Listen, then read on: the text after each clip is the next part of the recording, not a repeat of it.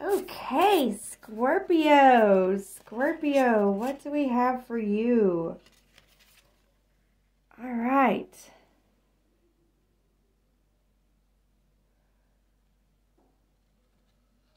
Resonance, joy. Okay, I don't know why, but I feel like this is almost, I don't know, it's like so joyful that I could cry, so sorrowful that I could laugh. Like both energies are coming out. So joyful that I could cry, so sorrowful that I could laugh. And I feel like, Scorpio, it's like,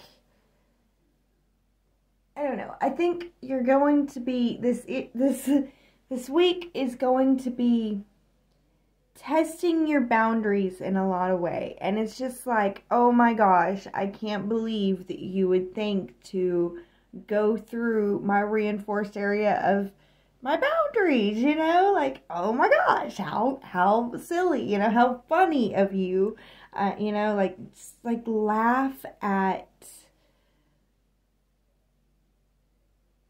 the darkness. Like, that's what I'm hearing. Laugh at the darkness, laugh at the hardships, laugh at the breaches, laugh at the irony of it all. And I mean, revel in your ability to create and live your own joy, and laugh at how you can be so protected and so open at the same time, you know, like laugh at the irony of it all. Am I using that word right? But yeah, and look for the resonance of joy this week and just kind of be joyful no matter what's happening. Like, be your own sunflower, be your own sunshine. Laugh at the good times and the bad.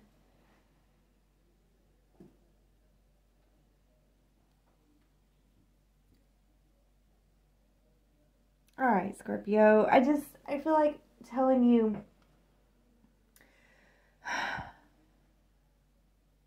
you are going to see how some lack of understanding in your boundaries does in fact affect you and your health or your daily life, your ability to do what you want to do daily.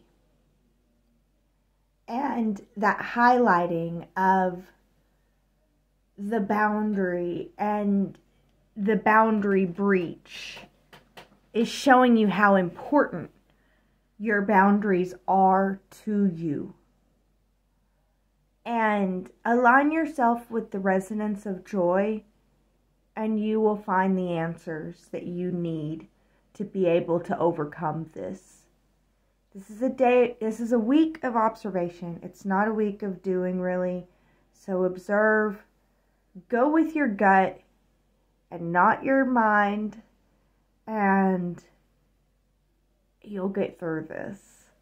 Because it's like, there's no logical reason for you to be happy and joyful and to find the resonance of joy. But that doesn't even matter. You can be happy any the flunk way. You can enjoy it any the flunk way. It doesn't have to be logical. So, that's what I'm getting for you this week, Scorpio. I hope that you enjoyed it. And as always, I pray that Mother, Father, God, and Goddess continue to bless you immensely with unconditional love.